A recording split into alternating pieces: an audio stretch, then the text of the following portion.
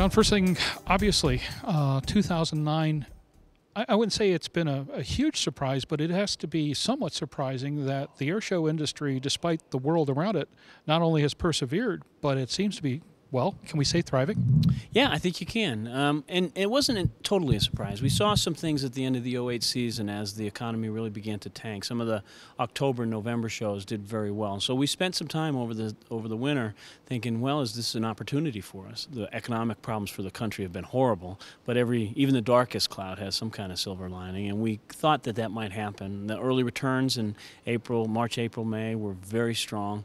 We turned that into a national public relations program that did some good, but I don't want to undervalue the fact that it wasn't spin. It was genuinely good news. We didn't say that there was increased attendance at all air shows. There was increased attendance at all air shows, and that's great news for the industry. And I think, hopefully, the start of a recovery for all of aviation.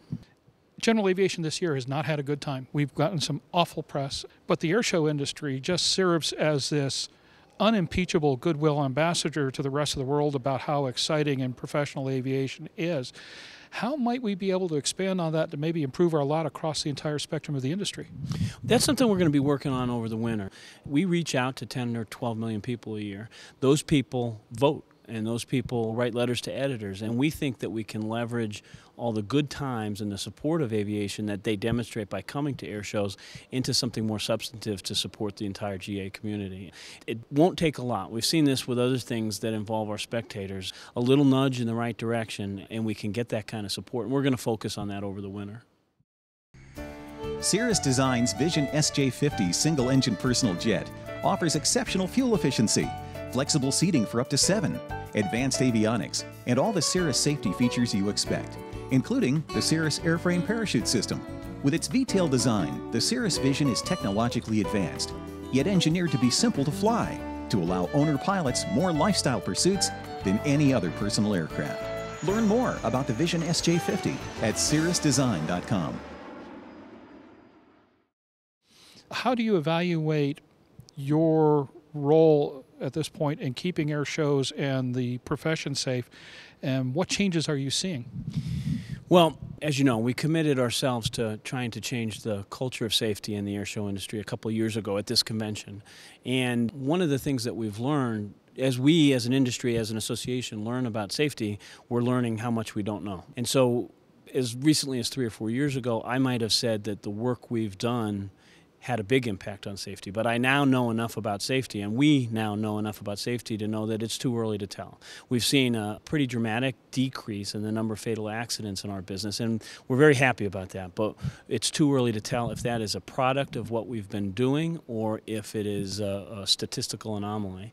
What we do know is if we keep doing the kinds of things we're doing, like introducing safety management systems into the air show industry and making sure that safety concerns are top of mind awareness, not just for our pilots, but for our event organizer, our ground support personnel, that we will see the needle move in the way that we want. And then, of course, the challenge becomes in maintaining that focus over a long period of time.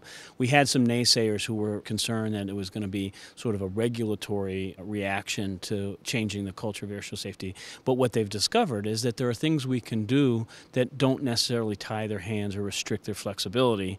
And it's been really a win-win all the way around. Our members have been extremely supportive and appreciative, really, of the initiative. And if we can maintain the kind of accident rate that we've had over the last couple of years, at some point in the not-too-distant future, I'll be able to declare it, yes, a success. But we're not sure right now.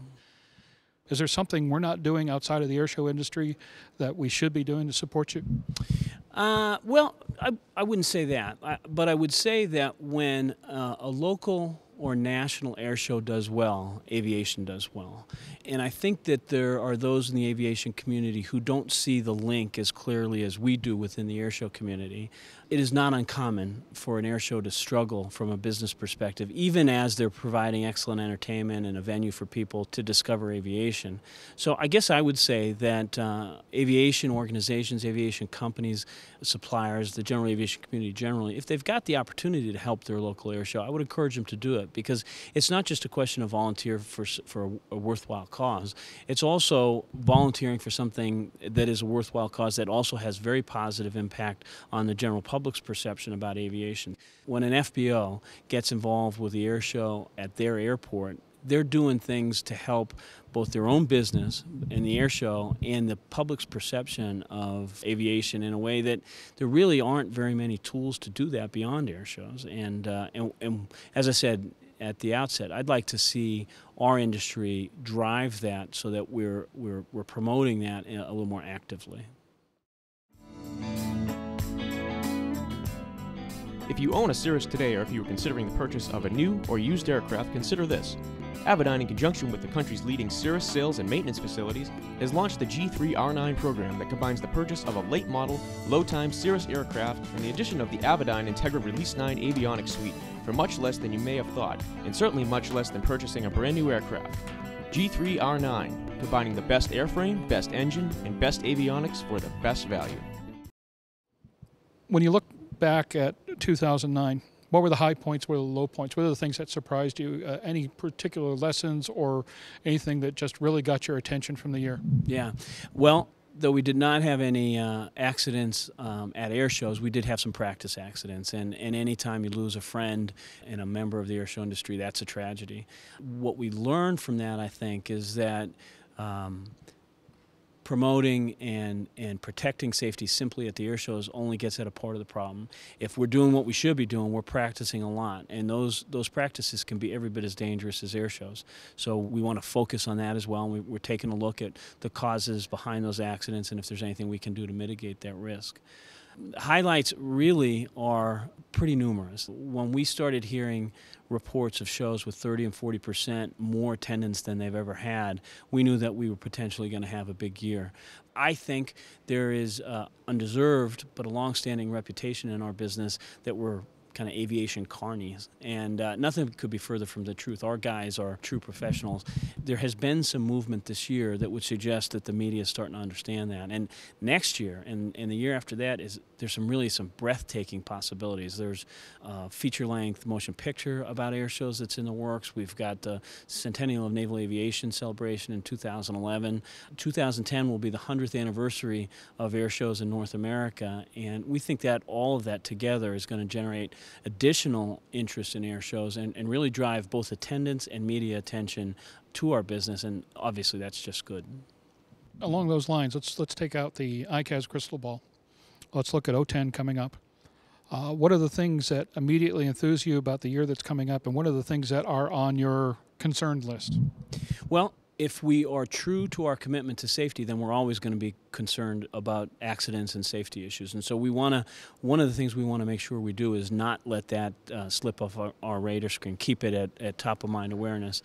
The opportunities are going to be an extension of some of the things we've done with the media, capitalize on things like the 100th anniversary of air shows in North America, and prepare for some of the opportunities that will be coming up with, as I said, the movies and greater internet access and a whole bunch of things that are kind of popping their head above the surface just now, and that will kind of manifest themselves in the coming year.